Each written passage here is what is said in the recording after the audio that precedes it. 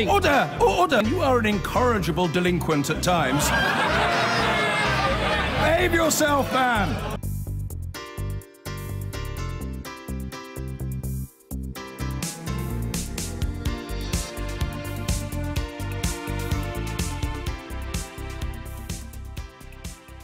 EU leaders have reportedly told Britain's former man to the European Union that they'd be prepared to extend the Brexit deadline past March if the country were to agree to a second referendum. Tomorrow, the campaign behind the People's Vote will publish a report which it believes will help answer questions about the viability and indeed democratic worth of such a referendum. The Prime Minister has ruled out any second vote, but those who support it believe the bigger question could be whether Labour Remain supporters succeed in pressurising their leader, Jeremy Corbyn, to allow the country another say. Tomorrow's report is just another in a string of documents produced in a frenzy, all highly contentious for those who believe Brexit means Brexit. Here's Nick Watt. Once in a generation, we've had a say on our place in Europe.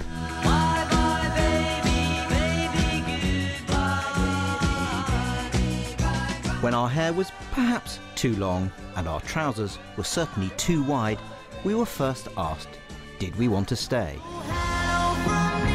Nearly half a century later, with our fashion and musical tastes a little more refined, we were asked, remain or leave.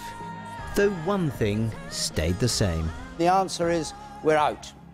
On that timetable, this century will have passed its halfway point before we are asked again.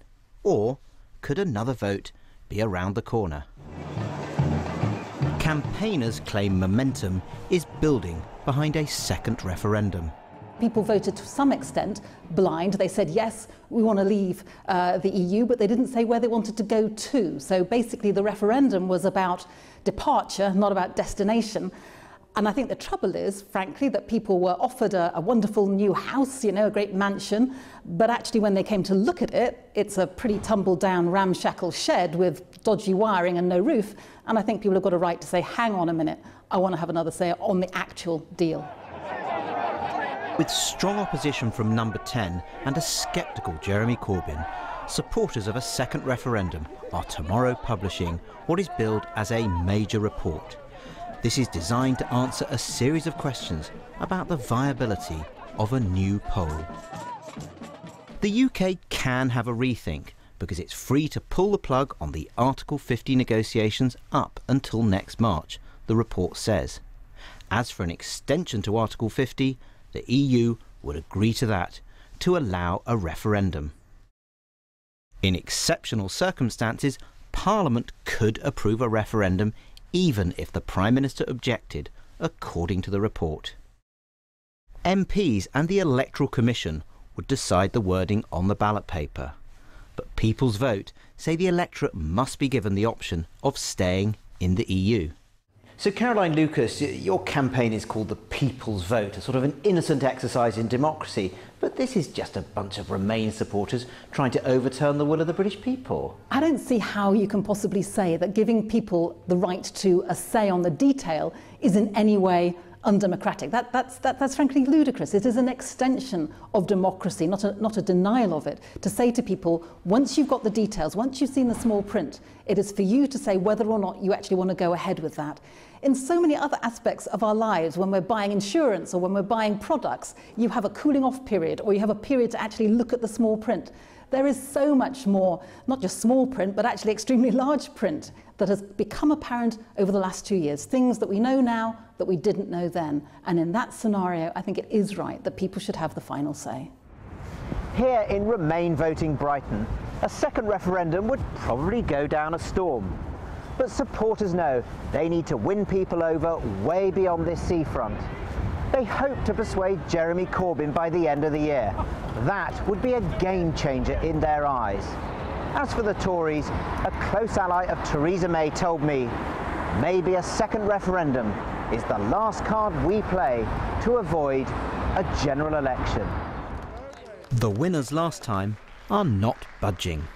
we've got real experience of referendums in Scotland. We've had one on independence and then we had one on the European Union, and I think we would all agree that by their very nature referendums are divisive. They don't bring people together, they can actually tear people apart, and right now I think those who are actually agitating for another referendum are those who particularly don't like the result, who personally don't want it and would like to see it reversed. That is in no way helpful at all, and if we are to start healing some of the wounds in the country, that involves politicians coming together to enact on the will of the people, which was a choice given to them by Parliament, and now we need to act on their instruction. That would be the best way forward.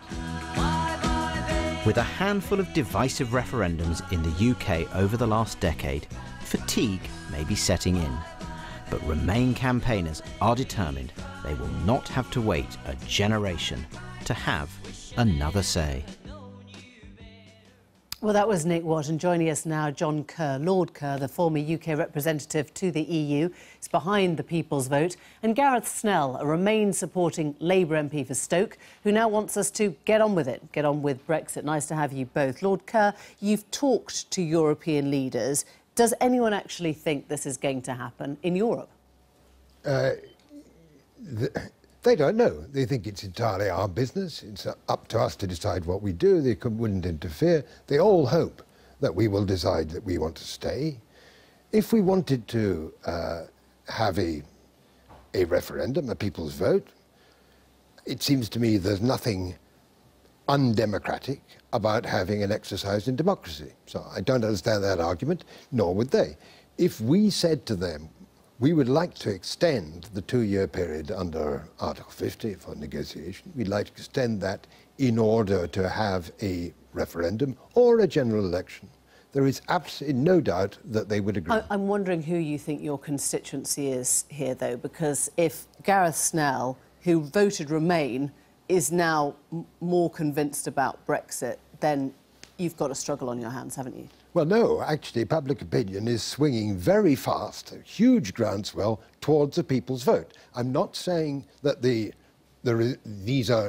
it's clear what the result of that vote would be. There is a small majority at the moment in favour of remaining, but that could change. Let me bring in But what is clear is that people do want to vote by a very large majority, and particularly if there was no deal, they want to be able to give informed consent. Do you accept that, Gareth Snell? I know you had, what, 64% in your constituency voting to leave. That may well have shifted now. Well, the doors I've knocked on over the summer would not suggest there has been any measurable shift away from supporting leaving the European Union. But what Lord Kerr has just demonstrated so admirably is that every time somebody describes a people's vote, they describe a completely different scenario and a different thing they want to put to the public in a vote. And he's quite right. This is a matter for the United Kingdom to determine, but we have also determined that we leave the European Union on the 29th of March. That is in law now. And so the choice really would have to be between a deal and no deal, and I don't think anybody wants to advocate that we go out of the European Union with no deal. You've skipped out the middle bit, which is giving people a vote on the deal that is before them. Now, that is part of what the People's Vote suggests. Would you be in favour of that? Well, that is what some of the People's Vote suggests. Now, having spoken to colleagues in the House of Commons, every time you ask them what the question would be, you get a different answer. No one is able to say what that question would be. And given that we are legislatively bound to leave the EU next March, I'm not sure that the questions about staying in the European Union would actually have any particular effect. Lord Kerr, legislatively bound and bound by the democracy of this country. I wonder whether your efforts to talk to European leaders as a UK ambassador, as a Lord, are exactly what many people feared when they thought about our proximity to the EU. No, this campaign where I've helped write this little paper, this is a bottom-up campaign. These crowds, these enormous demonstrations and marches, huge increase in the membership of the organisation in question.